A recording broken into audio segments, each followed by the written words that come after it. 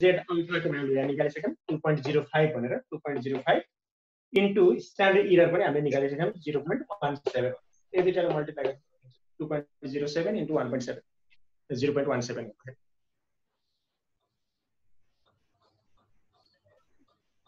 0.3485 positive 6.5485 यति आयो अब टेकिङ नेगेटिभ टेकिङ पोजिटिभ गर्नुस् त्यसपछि लिमिट निकाल्नुस् टेकिङ नेगेटिभ साइन तलको मिल्ने है मैले त्यो गर्दाखेरि 6.2 minus 0.3485 गर्दै भयो taking positive sign negative 5.85 5.85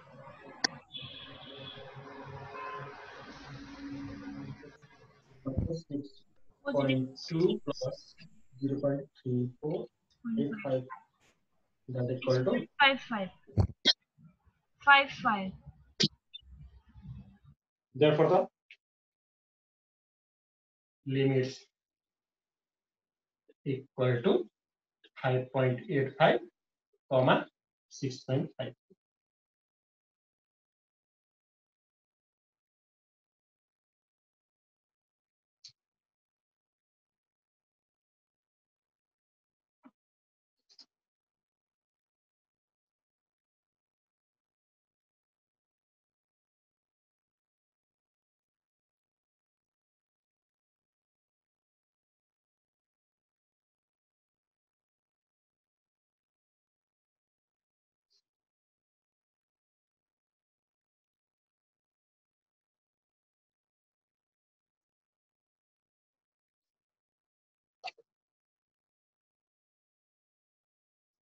sample size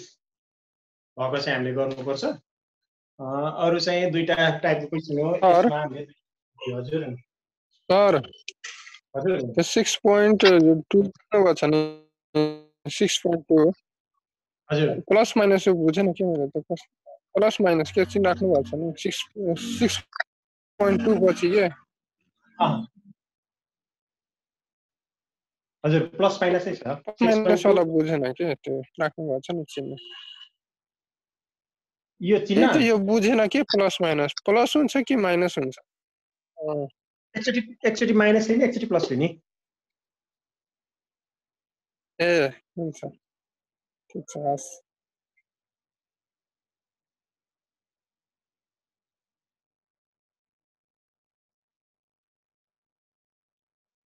bad छ भन्यो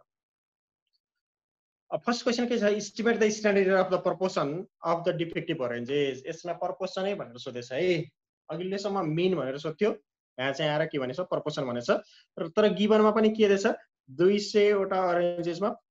5% चाहिँ डिफेक्टिभ छ भनेर दिएछ न मिन दिएछ न स्ट्यान्डर्ड डेभिएसन दिएछ हैन त्यहाँबाट नि हामीले थाहा पाउनु पर्यो र प्रपोर्सन भनेर पनि सोधेछ अब construct 96% as well as 98% confidence limit for the proportion of defective ranges applied यो दुईटा क्वेशन यसमा नि दिएछ फर्स्टमा हामीले स्ट्यान्डर्ड एरर निकाल्नु पर्यो त्यसपछि कन्फिडेन्स लिमिट त अघिकै तरिकाले लगभग हामी निकाल्न सकिहाल्छौँ फर्स्टमा गिभन लेखौँ है sample size n equal to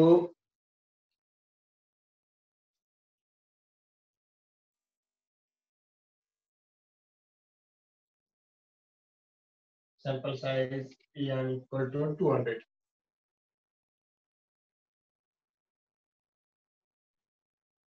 proportion of bad oranges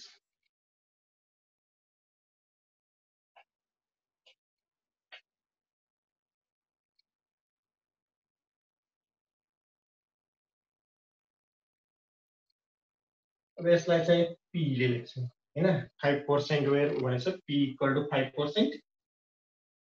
that equal to 0.05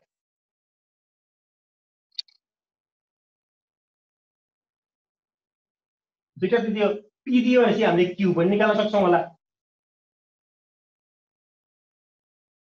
q equal to 1 minus 0.05 that equal to 0.95 भनेर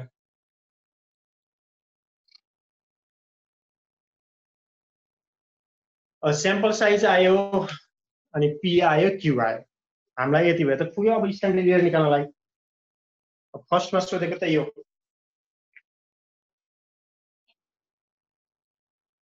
estimation of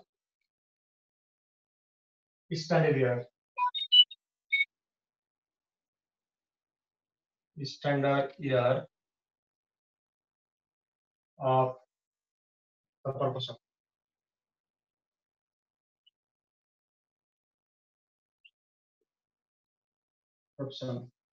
that is RCP that equal to P plus minus PQ by EN. Set.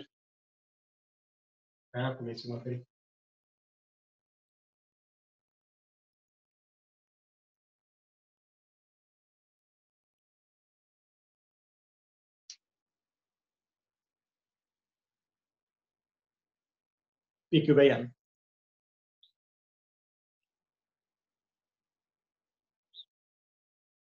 अब हामीलाई के थाहा छ भन्दाखेरि एउटा मात्रै P र क्यू दिएछ त्यही भएर हामीले यहाँ क्यापिटल पी र क्यू लेख्नु पर्दैन यसमा हामी के गर्न सक्छौँ पी क्यू डिभाइड बाइ यहाँ लेख्न सक्छौँ अब यहाँ चाहिँ रिजनमा लेख्न सक्छौँ बिकज मैले पहिला पनि लेखेको थिएँ capital P equal to small P अनि क्यापिटल क्यू इक्वल टु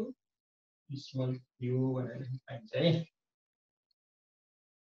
यदि एउटा मात्र प्रपोर्सन दिएको छ भने छुट्टा छुट्टै छ भने छुट्टा छुट्टै लेख्नु पर्यो तर यहाँ दिएको एउटा मात्रै छ स्याम्पलबाट दिएको छ त्यही भएर हामी यही गर्यौँ अब भ्यालु राखिदिउँ हामीले सबै भ्यालु थाहा छ हामीलाई p को भ्यालु थाहा छ q को भ्यालु थाहा छ n को भ्यालु थाहा छ 0.05 into 0.95 divided by 200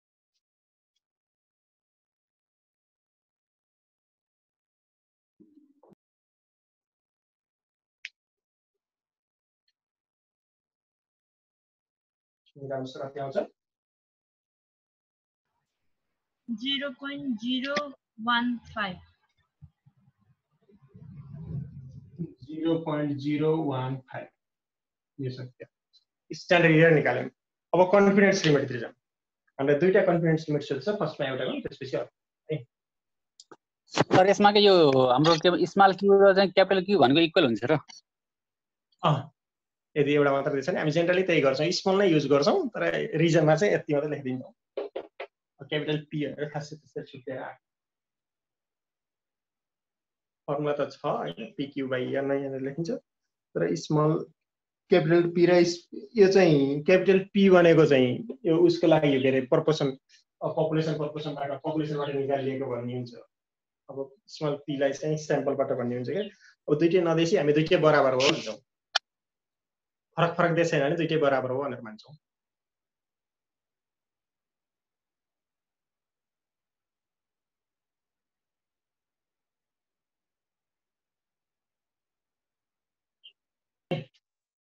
फर्स्टमा कति पर्सेन्ट कन्फिडेन्समा हुनेछ 96% कन्फिडेन्स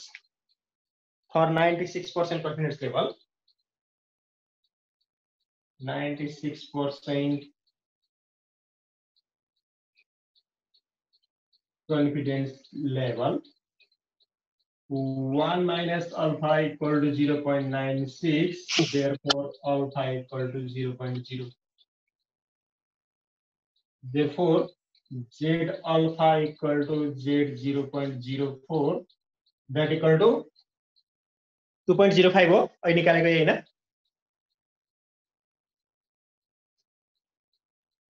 हो सर 2.05 अब फर्मुला युज गर्नु पर्यो यसको फर्मुला चाहिँ अब थोरै फरक हुन्छ हैन अगाडिको भन्दा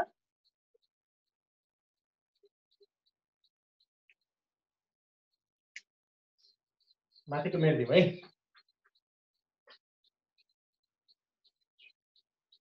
therefore 96% confidence limit equal to p plus minus z alpha root over pq by n SC of x बार भनेर अब भ्यालु राखिदिउँ। पी भनेको प्रोबेबिलिटी अफ सक्सेस त्यही अघि आइरहेछ 5%।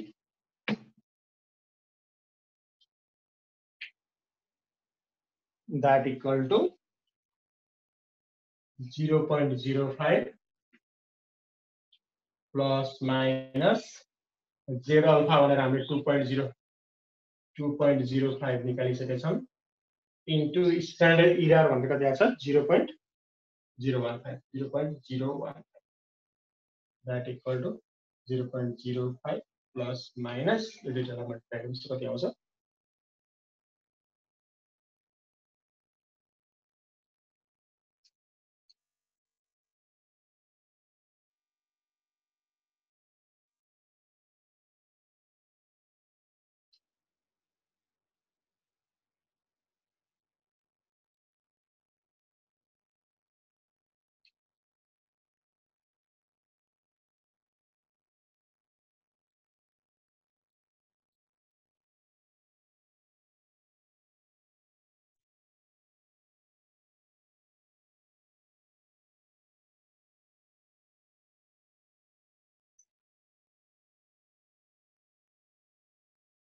समेट दिउँ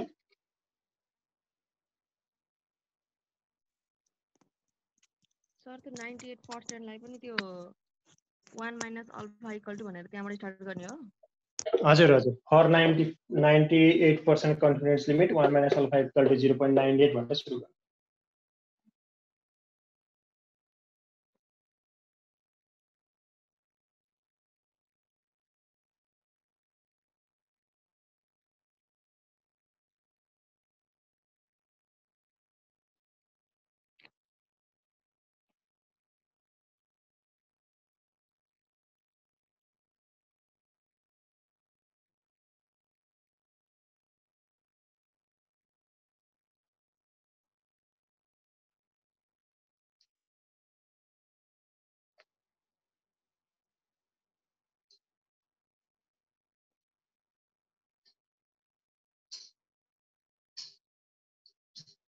अब 11 मा जाउँ है 11 को बी थोरै फरक छ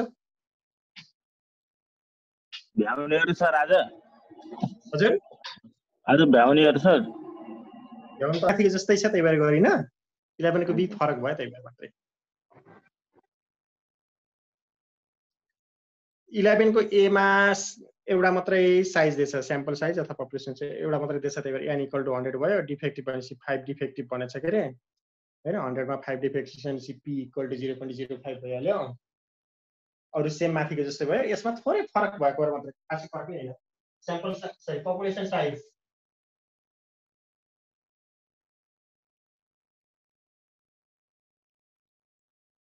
n इक्वल टु 100 यो पनि 7 को जस्तो हैन सर 7 मा स्याम्पल साइज एउटा मात्रै देश साइज हैन यसमा दुईटा देश त्यति हो खासै फरक होइन त्यही भएर यस्तो थोरै फरक भएको मात्रै गर्दिम भने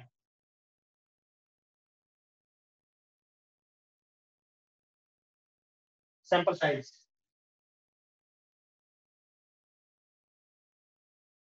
यसमा दुईटा n भयो sample size n equal to 20 लिनु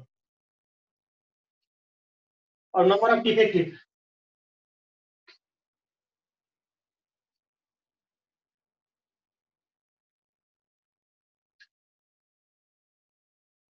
defective item x equal to 20 sorry 15 is right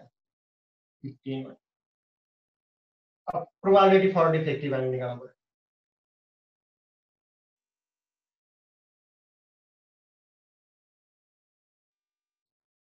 defective p equal to x by that equal to 15 by 20 15 by 20 गर्दाखेरि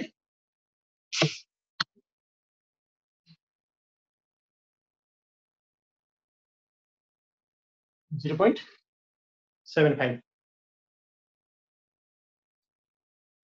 q equal to 1 minus 0.75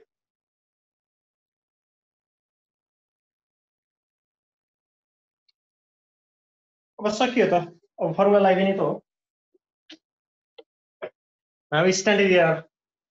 अब हामीलाई सोधेको क्वेसन भनेको standard error of p equal to what अनि we know standard error of p equal to अब यसमा दुईटै यान छ त्यही भएर हामीले अर्को चाहिँ फर्मुला लगाउनु पर्यो सर यो डिफेक्टिभलाई चाहिँ p ले नोटेसन गर्ने हो हजुर अनि q भनेको फेरि नन डिफेक्टिभ अब p डिफेक्टिभ हो भने q भनेको नन डिफेक्टिभ यसमा त्यसले probability for non defective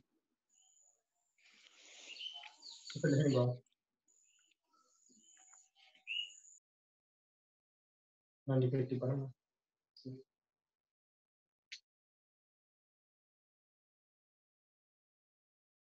n minus n pq divided by n into n minus 1 अथवा यसलाई हामी अर्को फर्ममा लिन सक्छौँ n minus n pq upon n into n minus 1 because p cap equal to p q cap equal to अब सबै value थाहा छ भ्यालु राख्दियौ p को थाहा छ q को थाहा छ क्यापिटल n थाहा छ स्मल n थाहा छ सबै भ्यालु राख्दिए हुन्छ दैट इक्वल टु अब n भनेको 100 minus 20 into 0.75 into 0.25 whole upon small n 20 into 100 minus 1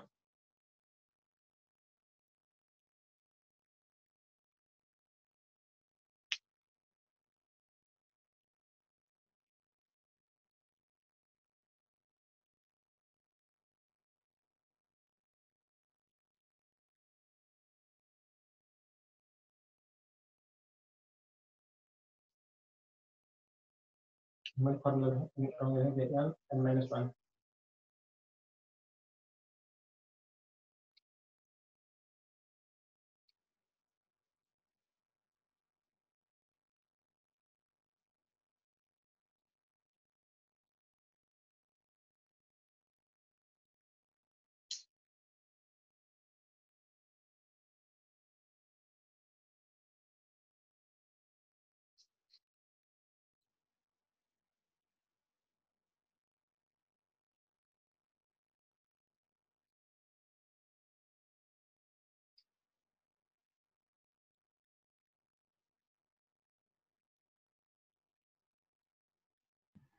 0.087 0.087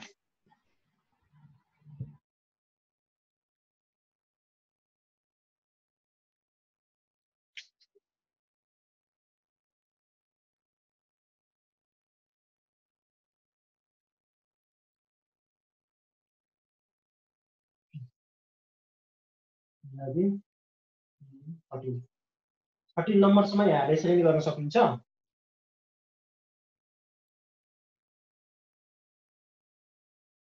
14 बाट चाहिँ भोलि गरौँ है सर हजुर त्यो फर्म